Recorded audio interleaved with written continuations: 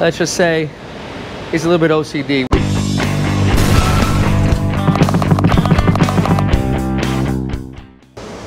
What's going on, everyone, and welcome back to another episode of Paint Society.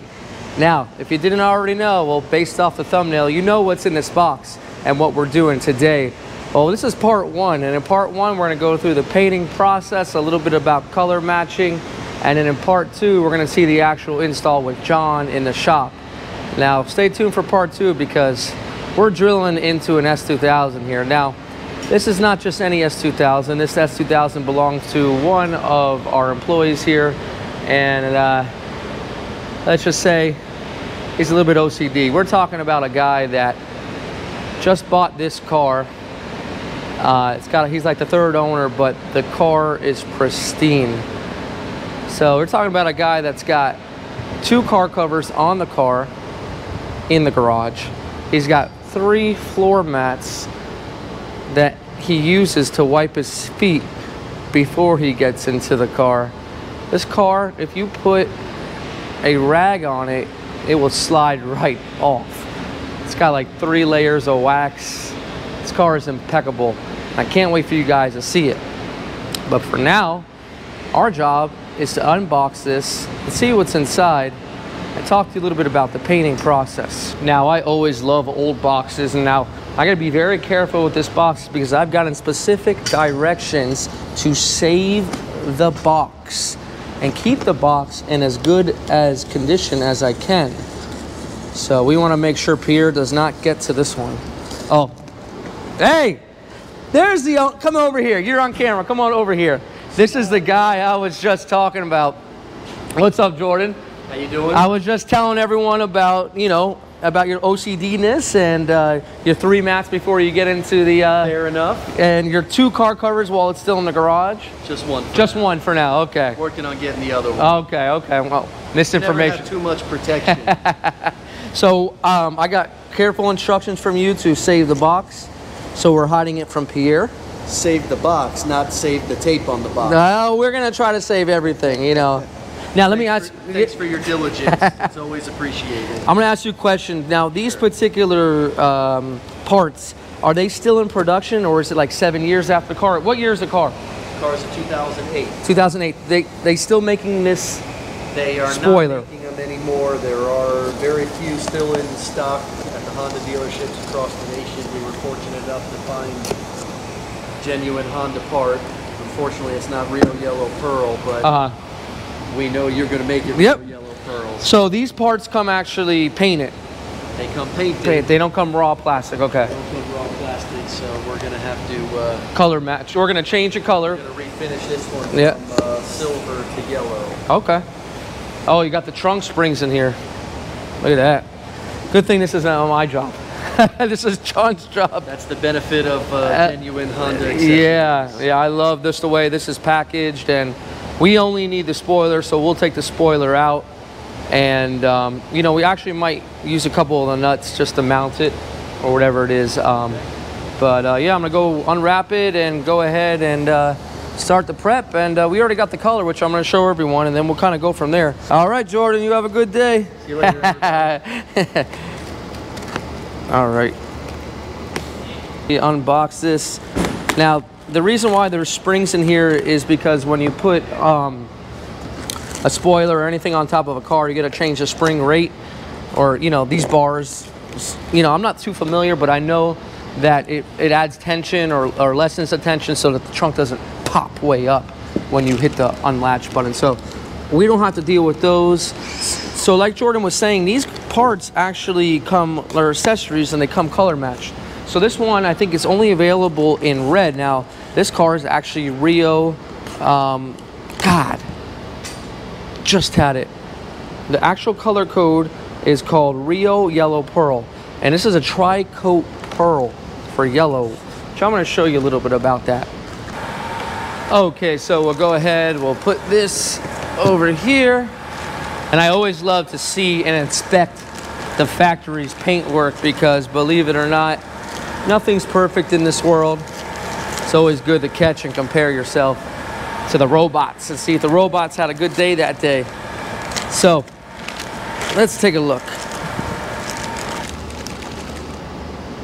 check this out. Beautiful. Very simple. It's got all the foams here. Now what I'm gonna do is I'm gonna end up taping all this off because these foams are only one-time use. I'll tape all this off, so this will actually remain the color of the car, but it's underneath so you'll never see. And what we're gonna do with the process here is we're gonna go ahead and sand this down. I'm gonna use a 600. Now, since it's got a factory clear coat on it, I can just sand it down and put color right over it. I don't need to seal it. It's not a big part. It's not going to be in the front of the car, so I don't have to worry about chips. As long as I get a good, nice sand on it, then I can put my color right over it. Okay, so speaking about that color, you know, I've never sprayed this color before, but been very fascinated with it. I had to do my spray out cards, and you should never enter any job without doing a proper spray out card. You know, why would you do all that work and then just hope that it's sprayed well or mixed well? So at any rate, this white works similar to a white pearl. You have your base and then you have your pearl. So here what I did is I did 2 coats of pearl, and on this one I did 3 coats of pearl. Now you're not going to really be able to tell, but I was able to tell utilizing the sun gun, which I'm going to show you in just a moment. But I noticed that when you add pearl to it, and this specific pearl, it's like a green pearl, it gets greener and it takes the color away from that yellow. So I'm gonna go more with 2 coats of pearl because that can change the color. It's transparent, that's what pearl is. And I'm gonna show you here, this on the right is 2 coats and this on the left is 3 coats. And you can see maybe the difference on camera, I'm not sure. So what we're gonna do is we're gonna go ahead and get that sanded down, and then we're gonna go ahead and take it into the booth and lay some paint. Okay, so what I did off camera is I went ahead and I taped the whole area. So now that's taped for prep and for paint. So we're good to go in that department. And if you watch my other video, which I'll show you right up here, it's how to get clean jobs. And clean jobs all start within the prep. But before you even do that, you want to make sure that you clean it, because this is the most important step right here. You know, this has got contaminants from whoever's handled it, whatever it might be. So we want to just go over it with some wax and grease remover, and we're going to get off any of the oils or anything that may have come in contact with this actual part itself before it has gotten into my hands. Now, if we don't do this, then in turn, all we're doing is we're sanding the contaminants right into the paint, and it's going to make it that much harder to get out because now it's ingrained. Whereas the contaminants at this point are just sitting right on the surface. Now, the whole point of using your wax and grease remover is to soak the panel like I'm doing, and that brings all the contaminants to the surface. Then you take your cloth and you wipe in one direction. You wipe them right off. Okay, that's the theory behind it, and it seemed to have worked, or is working very well for me. It's actually a small fisheye in the factory finish. I spotted. You won't be able to see it on camera, but it's God, you're not even gonna be able to see it. You just got to take my word for it. But it's right around here. But that's besides the point. Nothing's perfect in life, but we try to do the best we can. So now we're gonna use a 800 grit. I have my soft pad, but I don't want it to be that soft. John, you can come on over. So John, come on over here. You are going to be doing part 2 of the installation. How do you feel about that? You mean about drilling into a perfectly pristine trunk of one of the most particular people I know? I feel great about it. They feel great about it. Now, for that particular one, I remember there's holes in the trunk, there's a pre-punch, and then I just looked at it. There's these small circles that go on the bottom. They tape, and then you put the spoiler down, and those circles stay right where they're at. They mark the hole. And they mark the hole. So yeah. So there are Honda instructions for it. Yeah, I'm gonna do part 2 with you. Yeah. And I'm gonna show the whole process because you're awesome at this stuff. I don't know if I'd rather be painting it or drilling the holes. What do you think? Well, you can always repaint it if it goes wrong. I'm not that good at welding, as you know. Right. But what if it doesn't come out good? Then you never even have to do your job. Yeah, that's right. Well, think about that one. So It's all in the eye of the beholder, buddy. well, you know, so. All right, so we're gonna go ahead and sand it now with that 800.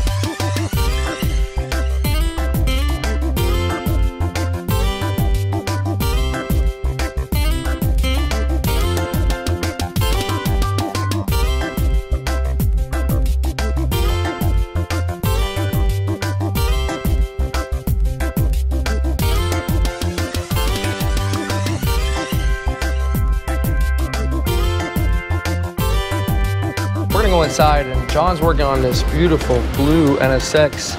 It's actually NSX John's car, and I think he's working on some calibers here, so we're gonna check it out.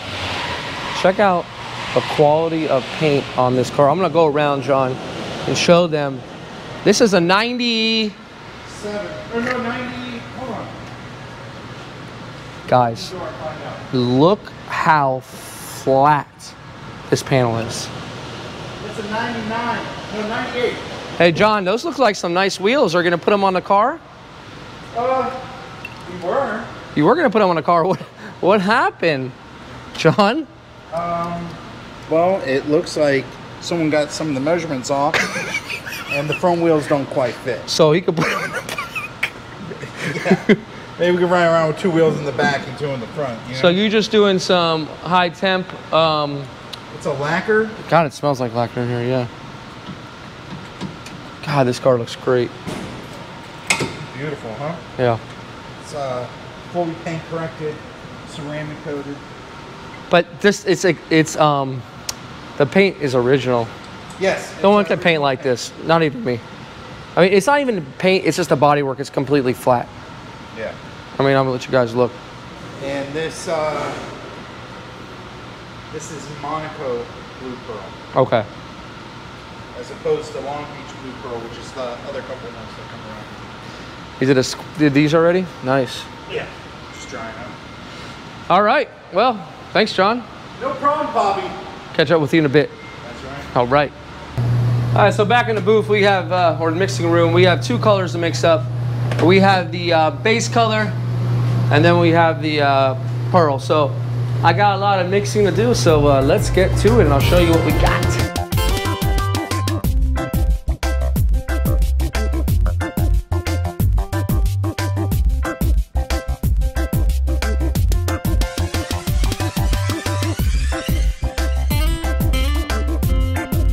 Okay, so a lot of mixing. So what we have here is we have 2 colors. Just like a white pearl, you have your solid and then you have your pearl. This is a translucent color, okay? Meaning that the more coats you add, it will change the color.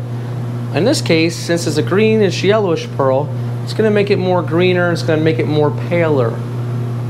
This is a solid yellow. This is what comes first. Now, this might cover in about 3 or 4 coats in a normal system, but in ours, it's probably gonna cover in about 2. It doesn't matter if it covers in 1 or 2 or 3 and 4. You can spray base coat until the cows come home. It's still gonna look the same at the end of the day. Same color. If you keep putting multiple coats of this on the pearl, it will change it. So that's why you do your spray out card to find out the amount of layers or pearl coats that you need, which is very important. So let's get this spoiler in the booth. Let's get it ready to paint. So the thing I really like about this camera or this microphone here, I mean, is you know, I can be anywhere and talk, and I don't have to yell anymore. You know, the only person I gotta yell at now is my girlfriend. Sorry, I didn't mean to say that. Anyways, so I like to organize my paint in a way, or whatever I'm using, so I can get to all the edges, and right here, that's what I've got. So let's see, I wanna paint this so, I wanna paint this so the overspray goes towards the exhaust. Do I wanna reach over? Yes, okay? So I'm gonna have it right around here. So what you're gonna see me now use is an adhesion promoter, that's first. Let's just, good insurance that your paint's gonna stick. We already know it is, but you know, it doesn't take but a minute to spray it. And then you're gonna see the yellow pearl, solid, and then the pearl coat. So we're gonna take you through those stages right now.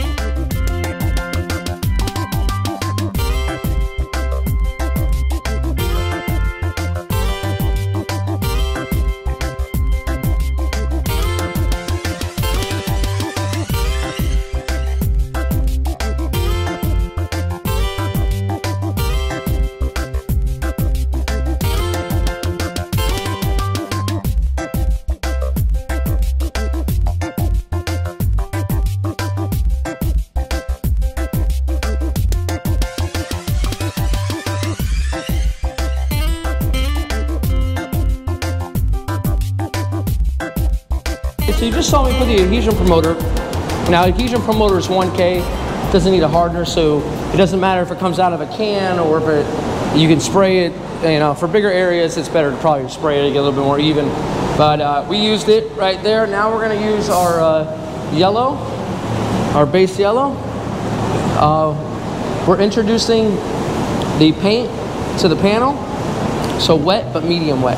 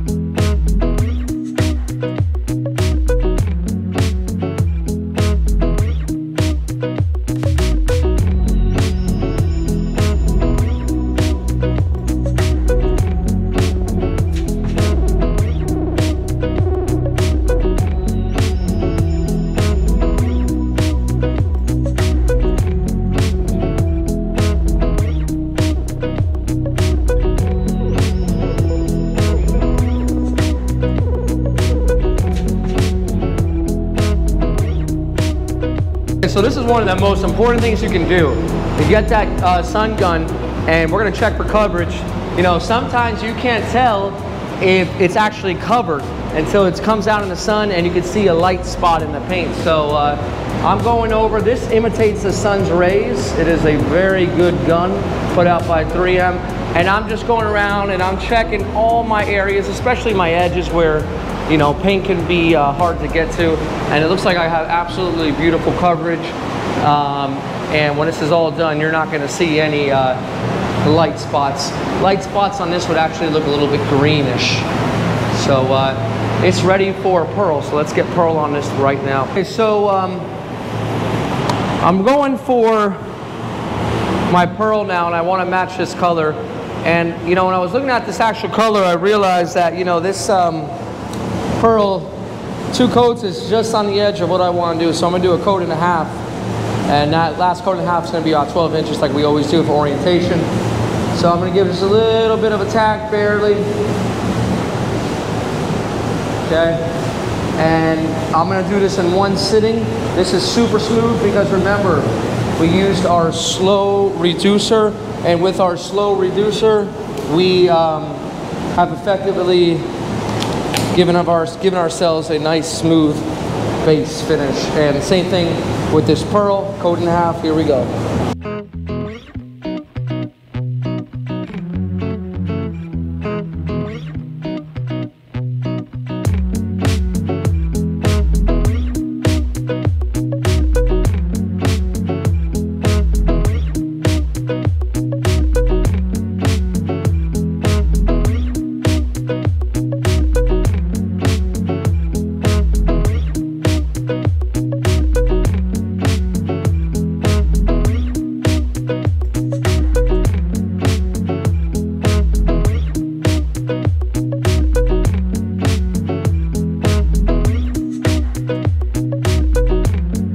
There you have it, guys. It is based, it's colored up.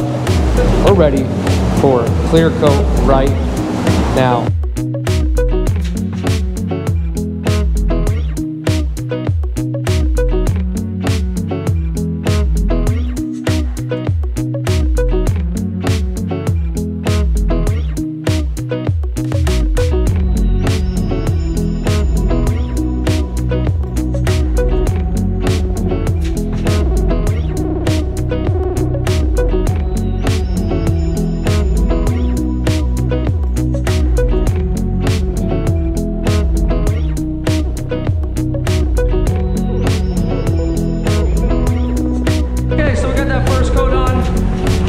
Hit up the second.